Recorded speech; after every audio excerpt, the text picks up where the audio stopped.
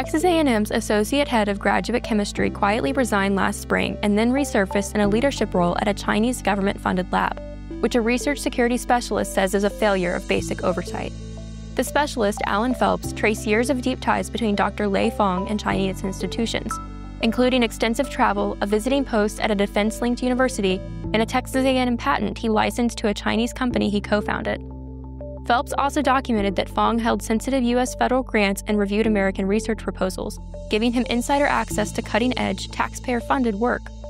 Phelps argues that combination of sensitive access, foreign appointments, and Chinese commercial entrants should have triggered alarms long before Fang left College Station.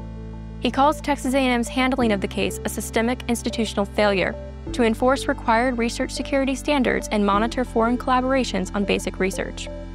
Texas lawmakers recently created a Higher Education Research Security Council, but Phelps warns that unless universities actually scrutinize their own faculty, hostile regimes will keep treating American campuses as soft targets. To read more about this story, go to texasscorecard.com.